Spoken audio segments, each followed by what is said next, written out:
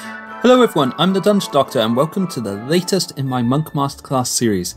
We're into the home stretch now as we look at the Way of Mercy Monk. Released in Tasha's Cauldron of Everything, this is widely regarded as the only good monk subclass. This is actually why I've held off creating a build for it for so long.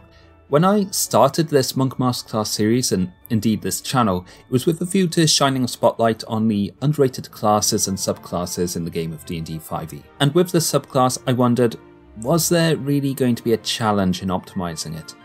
Would there even be any value in showing people how to do it? Well, the only way to find out is to review the subclass, so without further ado, let's look at the Way of Mercy Monk's 3rd level features. At level 3, we gain the feature Implements of Mercy, granting us proficiency in Insight, Medicine and Herbalism kits. We also gain a special mask, and we have a few suggestions of the form this could take, including something blank and white, or a butterfly, or a raven, evoking this image of a plague doctor. The extra proficiencies are nice and actually fit the flavour of a doctor really well. They also align well with the monk's high wisdom modifier. And if we have access to the rules on how to use herbalism kits in Sanafar's Guide to Everything, then we could potentially use our proficiency in them to make healing potions during our downtime. The mask is cool, I guess, but it's entirely there for aesthetics. It doesn't do anything mechanically. I think someone might have been rewatching Season 1 of Critical Role when they were designing this subclass. Hashtag Way of Mercy Percy. We also gain the features Hands of Healing and Hands of Harm.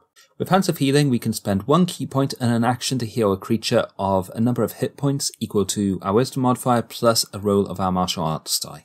Alternatively, when we use Flurry of Blows, we can forgo one of our unarmed strikes we make and replace it with the use of this ability, without spending an extra key point. The Hands of Healing ability is weird, but I'll allow it. Out of combat, we can use this to heal ourselves and allies. This is great if we're taking a short rest and want to use up any remaining key points we have just healing people, as we'll get them all back after the short rest. When we're in combat though, the most efficient way to use this ability is as part of us attacking. In order to use Flurry of Blows, we must use our attack action first. This suggests our character is focused on both attack and support. I've heard it suggested that we could use this feature to top up our hit points when we're in the front lines, letting us fill a tank role. Now, it's true that one of the reasons that monks are so bad at tanking is because of their low hit points, so self-healing could help with that. But it's not the only reason. Monks also have a low armor class, or at least they do until they reach very high levels and their unarmored defense catches up. And other than deflect missiles, monks don't really have ways to mitigate damage against them. They can use patient defense for tanking as well, but that also costs ki and a bonus action, so it competes with the Hands of Healing ability, both in terms of action economy and resource cost. I think people with this tanking fantasy for the subclass have the expectation that they're going to charge into battle and use Flurry of Blows round after round to heal themselves, but actually it'll play out more like this. Turn 1. The monk charges in to attack a creature. The monk has full hit points, so there's no reason yet to use Hands of Healing. They might use Flurry of Blows, or save their key to use Hands of Healing on the next turn. A round passes, and they've taken a beating from the creature they just engaged. So to heal themselves, they use Flurry of Blows to recover on average about 5 hit points, or maybe 6 points after level 5. Another round passes. They take a beating from that monster they engaged because they didn't take the dodge action and their armor class isn't terribly high. And then we come to the 3rd round. It's the monk's turn again, and they'd really like to use Flurry of Blows again to get some healing, but they can't, because they're already down and they're making death saving throws. Self-healing sounds great on paper, except your extra hit points are always going to lag behind the damage you're taking. Because of this, I feel like the best way to use the Hands of Healing ability is to support another frontliner. A frontliner with better hit points, better armor class, and maybe the tools to mitigate damage, such as the Barbarian's Rage. The healing we can do will go much further if we can apply it to characters who are designed to fill the tank role. Also, Hands of Healing can be used to efficiently raise a character from 0 hit points. Even the smallest bit of healing can do that, so that's actually even more incentive for our monk to prioritise their self-preservation. If we're in a party with at least one good tank, then this monk should really be combining hit and run attacking with hit and run support. We're not Wolverine, capable of regenerating health quicker than it can be dealt against us. We're a doctor, a field medic, a damn fine one at that. Damn it, Jim, I'm a doctor, not a barbarian. Meanwhile, with Hands of Harm, we can, once per turn, spend 1 key point to add necrotic damage to an unarmed strike that has hit a creature. The damage is equal to 1 roll of our martial arts die plus our wisdom modifier. This feels similar to how the Way of Four Elements can get a smite-like ability through the Fangs for the Fire Snake discipline. However, Hands of Harm is more limited because we can only use the feature once per turn. In some ways, it's better to use this ability instead of Flurry of Blows, because when we hit a creature with an unarmed strike, we can guarantee we're getting that extra damage. But the net benefit of using Hands of Harm over Flurry of Blows is pretty small. I'd be tempted to wait for a critical hit to use this ability so we can get the most out of the extra damage, but even then, it's not that much extra damage, since it only scales with our martial arts die. Because of this, I don't feel like Hands of Harm actually gives us that much which the base monk didn't already have. At least not in this level. Although I suppose we could combine it with Flurry of Blows for some expensive burst damage. Overall, I like the features that we get at level 3, but we should remember that when we've run out of key, we effectively no longer have a 3rd level feature, outside of our skill proficiencies. And with Hands of Healing, we're trading an unarmed strike for the healing we get. So we actually need to make sure that the value we're getting out of that healing is better than what we would have gotten if we had just made the unarmed strike. With that unarmed strike, we could potentially down a creature quicker, for example, and really that's probably going to be more effective in battle than doing a small bit of healing. Let's see what we get at level 6. At level 6, we gain Physician's Touch, which grants us an extra effect whenever we use Hands of Healing or Hands of Harm. Now when we use Hands of Healing, we can end a disease or one of the following status effects that are affecting a creature: blinded, deafened, paralysed, poisoned, or stunned. This is a fantastic feature, as now for the cost of 1 key point, we're effectively getting the benefits of a lesser restoration spell. So this monk is really leaning into that support role. Technically, we could apply this to ourselves, potentially letting us fill a tank role better, but we won't be able to end the paralysed or stunned condition on us, as we won't be able to take an action to use the Hands of Healing ability. And we'd only end the blinded or poisoned effects on ourselves after we've used our extra attack feature already, since the most efficient way to use Hands of Healing is after we've already made attacks that turn. And so we'd be making those initial attacks with disadvantage. It's kind of like the healing is lagging behind when we really need it. So again, Hands of Healing really feels like it's working best when we're applying it to other creatures. Meanwhile, Hands of Harm got a lot better. Now when we use Hands of Harm on a creature, they are affected by the poisoned condition until the end of our next turn. I've seen arguments that this lets the monk lean into the tank role, as this puts an enemy's attacks against them at disadvantage. Personally though, I think this misses the real value of this feature. We could already reliably put attacks against us at disadvantage by taking the dodge action using Patient Defense. This doesn't require we hit a creature, and it would apply to all attacks being made against us, which is potentially better if we're being attacked by multiple creatures in a round. And as a small added benefit, we'd have advantage on any dexterity checks that we make until the start of our next turn. On the other hand though, Hands of Harm does deliver some extra damage to the creature we hit, so we could see it as a halfway house between tanking and attacking. But really, I see the true value of this ability is again in supporting a real tank. Giving a creature disadvantage to hit any of our allies, especially those with already high armor class, is much more valuable. There's also the question of whether this feature is actually better than attempting to use Stunning Strike. I think in cases where the creature is focused on making attack rolls, and the ally they're targeting has a good armor class, I'm talking 19 or higher, the poison condition can be just as useful as stunned. Effectively, that creature's going to waste their action economy by attacking a character that they just can't hit. And the poison condition is more reliable since there's no requirement that the creature make a saving throw against it. However, against a creature who doesn't have a high constitution score and is causing creatures to take damage through saving throws, so for example a spellcaster, then Stunning Strike is definitely the better option. The level 6 features are very powerful, and for me, this is where the Mercy Monk actually gets good. But my thoughts about what role this monk should fill haven't really changed. They're not there to tank. They're there to support the tank and the rest of the party. Calm down, Peter. At level 11, we gain Flurry of Harm and Healing. With this, we get a couple of effects. Firstly, whenever we use Flurry of Blows, we can replace both the attacks we would have made with the use of Hands of Healing. At this level, we have a D8 martial arts die, so it's the equivalent of using a first level Cure Wounds twice as a bonus action. That's really potent, and from this level onwards, I can finally start to see the potential for this monk to fill that tank role. At this level, we could have an armor class of 18, and then at level 12, even a 19 armor class. So finally, I can start to see the logic in us relying on self-healing to keep us going in that role. But if that healing is the impact we're having on our role as a tank, just imagine how much more impactful it would be if we were applying it to a real tank, like a barbarian. We'd be able to give them maybe 19 hit points of healing on an average turn, which with resistance to damage is going to let them absorb about 40 hit points of damage that round. That's really potent.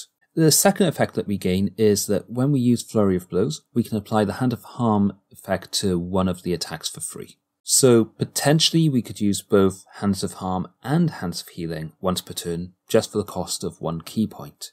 That's really efficient for our key.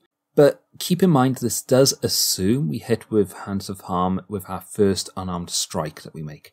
So we might have to forgo the Hand of Healing effect on our second attack if we've missed it and we really want to land that poisoned effect. We could also think of this feature as a way to gain the effects of Hands of Harm for free by just using Flurry of Blows. But if we really want to land a poison condition on a creature, there's a risk that if we're relying on Flurry of Blows landing it, that we'll miss our opportunity. For this reason, it actually might be more beneficial to use Hands of Harm on one of our initial attacks with our extra attack feature. That way we aren't leaving it to chance, we're definitely landing it on them. Level 11 is a big spike in power for the Way of Mercy Monk. They're now way more efficient with their use of Ki, and so I can see them being capable of using both Hands of Healing and Hands of Harm each turn without much problem. I still think they're more valuable as a supporter, but with just how much healing they can deliver to themselves, and with how their armor class should be around 18 by this level, I can start to see the potential for them to fill a secondary role as a tank. Although, to anyone wanting to fill that role with a Way of Mercy Monk, I would suggest using both Patient Defense and Flurry of Blows for the Hands of Healing effect, as often spending our key and bonus action to put attacks against us at disadvantage is going to be more beneficial for our survival. Between level 11 and the Way of Mercy's next subclass feature, we'd pick up the Diamond Soul feature. I wouldn't normally mention this, but for a monk which is trying to fill the tank role, this is really crucial. Being able to reliably make saving throws is actually something a lot of tanks struggle with, thinking particularly barbarians and fighters. The only real exception to that rule is a paladin. So again, at high levels, I really can see the potential for us filling that tank role more and more. And finally, at level 17, we gain the feature Hand of Ultimate Mercy. With this, we can use an action to bring a dead creature back to life, provided they died less than 24 hours ago. In addition, they'll regain 4d10 plus our Wisdom modifier in hit points, and if they're affected by any of the status condition Hands of Healing can usually cure, then those effects will go away too. This feature costs 5 key points to use, and once we've used it, we can't use it again until we finish a long rest. Essentially, this is like an improved version of Revivify. The time limit is way more forgiving. With 24 hours, we could even afford to take either a long or short rest to recover our key points before using it a second time. So for example, if we've just had a climactic battle with the big bad of a campaign, but lost 2 allies, provided they aren't disintegrated, we have the tools to bring back one of them before our long rest and the second one after our long rest, because that would all be within 24 hours. Might cause some arguments between the players, depending on who you decide to raise from the dead first, though. Not only this, but the extra healing we grant these characters with this feature means that they should hopefully be able to take at least one more hit before they are knocked out again. This is in stark contrast with Revivify, where a character will actually just come back with one hit point, so they could easily be knocked unconscious again, or maybe even dead again if the damage is really severe. Overall, this is a fantastic ability to gain at 17th level, and a welcome way to cap off the support that this monk has been providing throughout the campaign. That being said, it is a little late into a campaign to gain the ability to bring creatures back from the dead, so hopefully up to this point we've had another character who's had something like Revivify for those situations. So, what are my overall thoughts? Like the way of the Ascendant Dragon, this monk gets way better at higher levels of play, which is great because actually that's one of the biggest complaints that people tend to have about the monk class, that it really scales badly, particularly after level 6. But I can't agree with people who call this monk a tank, at least not until they reach very high levels of play, probably level 12 onwards. And in my videos, I tend to assume that most people aren't playing at those high levels, at least not for a significant amount of time.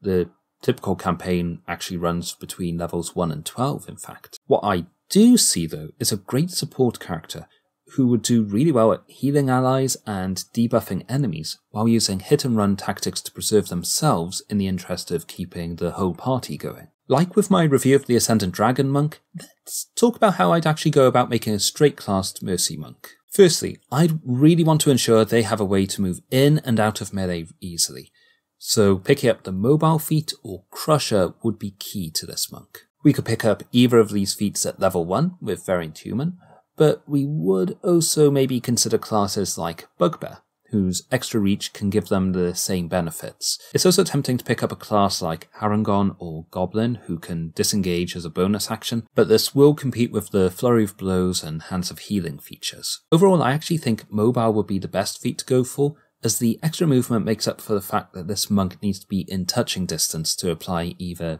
Hands of Healing or Hands of Harm. And because we'll be using Hands of Healing as part of our Flurry of Blows, we'll always have that last attack action to attempt to attack a creature and then get the free disengage away from them. So yeah, I'd probably pick up Mobile either at level 1 with Variant Human or with our first ability score increase. After this, the progression of this build is simple. With each ability score increase we get, we'd want to boost either Wisdom or Dexterity until we have both of them maxed out. We're probably better off boosting Wisdom first, as with Flurry of Blows we'll be making many attacks each turn, and this will make up for our slightly lower accuracy. Once we get to level 6, we should be trying to land Hand of Harm or Stunning Strike on the biggest threat on the battlefield, choosing one of these depending on what kind of creature we're facing. In addition to this, we should be proactively healing our tanks and curing characters when needed, all while keeping ourselves out of danger. Any creatures we've poisoned, we should also consider knocking prone. Because of this, having the athletics skill on this build would be really helpful. Even if we've got a very low strength score, if we're giving those creatures disadvantage on their ability checks, there's a good chance that we'll still be able to knock them prone or push them into an obstacle or similar. After level 12, I think we can afford to stay in the danger zone a bit longer, backing up the tank characters more. And actually, that finishes the build. There's really very little to add after that. I'd say that once we've maxed out our Wisdom and Dexterity, we should maybe pick up the Tough feat. That way we can lean into that tank role a bit more at those higher levels. But otherwise, very simple. Like with all straight monks, we can probably afford to pick up one feat early into the campaign, but after this there isn't much to talk about since we're going to be so focused on picking up ability scores. And I can see how this monk would be really fun to play, as the Hands of Healing and Harm ability gives them a lot of interesting tools not available to most martial characters. However, there's one glaring problem with this build. I wonder if anyone else has seen it yet. Oh wait, I'll give you a couple of seconds to guess. Maybe put it in the comments below if you've worked it out before I've said it. Bum ba ba ba ba bum ba bum ba ba ra ra ra. Da da da da da dum da da da da da da dum ba ba da ba da da bum. The answer is, what do we do if our party doesn't have a tank? In that situation, we actually won't have a character that we're focused on supporting. Well, dear viewers, to hear the answer to that, you're going to have to wait for the next video, where I'll be presenting the build I like to call The Way of No Mercy. I'll see you all then. Ah, crap baskets, I forgot the call to action. If you enjoy this content, please do like, subscribe, comment below. I love reading your comments and responding to them and engaging with you. So please keep doing those great things that our small channels really like, and I look forward to seeing you in the build video next week. Cheers!